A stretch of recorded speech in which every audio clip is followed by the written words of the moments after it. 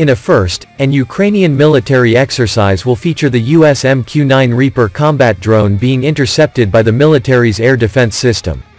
The exercise will take place on the western border of the country, Air Force Command of the Ukrainian Armed Forces said in a statement.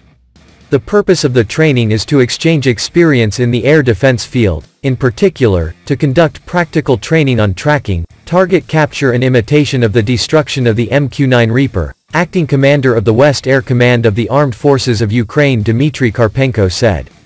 Kevin O'Brien, a representative of the U.S. Air Force in Europe, said this will help Ukrainian air defense units to test the ground-based anti-aircraft missile forces. The purpose of the event is to share experience in air defense, including conducting practical tracking, capturing targets and destruction of MQ-9 Reaper, he added. MQ-9 Reaper is the Air Force's first hunter-killer UAV.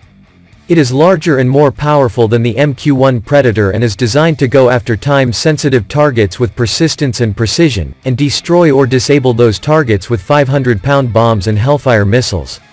It can stay airborne for up to 14 hours fully loaded.